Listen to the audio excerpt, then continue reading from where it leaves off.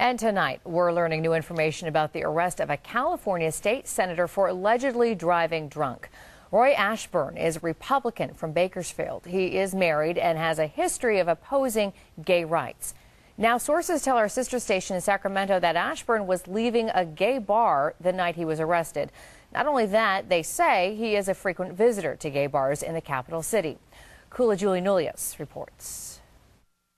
You just can't live a double life in politics anymore. The mayor of West Sacramento, Christopher Cabaldon, is openly gay and says he's spotted Senator Roy Ashburn at gay hotspots a number of times. To live a secret life and at the same time be attacking exactly the people who you're one of, but that you're too ashamed to admit, that's the hypocrisy that I think for folks, whether you're gay or not, it's just unacceptable in politics.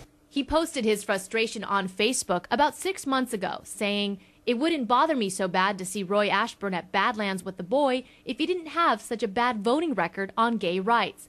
Now he's speaking up again after learning the senator was allegedly partying at a gay nightclub before his DUI arrest.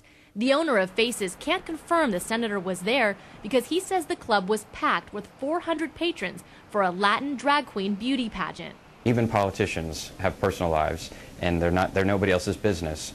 But how you vote, and when you claim to be something that you're not and use that to discriminate, then it becomes the public's business.